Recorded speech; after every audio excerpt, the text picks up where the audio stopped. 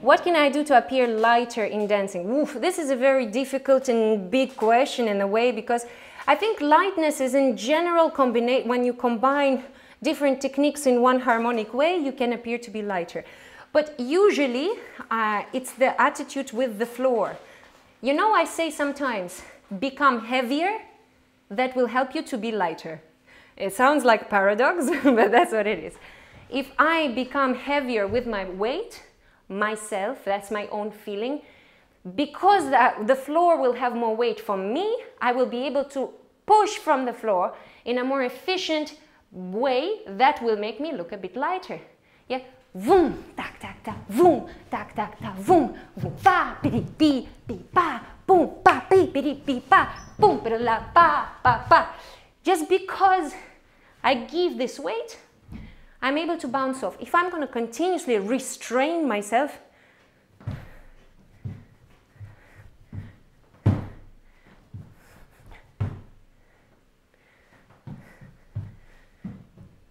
you see that already looks heavier just because A, I'm not dropping my weight, B, I'm not really bouncing, which is the same thing in a way.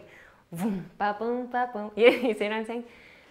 And another thing is the use of your knees. If we never use our knees, it will look like it's the floor at me right now. Yeah, it looks heavy. You see,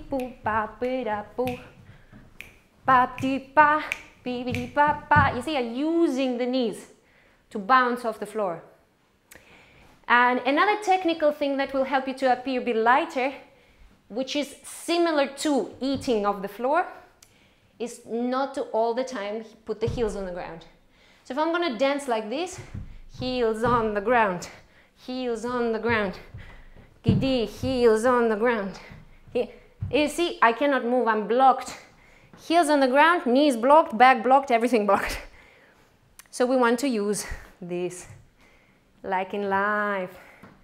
Sometimes it's the knees, sometimes it's the flat foot, sometimes it's the toes, and where it go, ooh, ooh, you know what I mean? So we want to use the knees, the toes, in a cat-like way.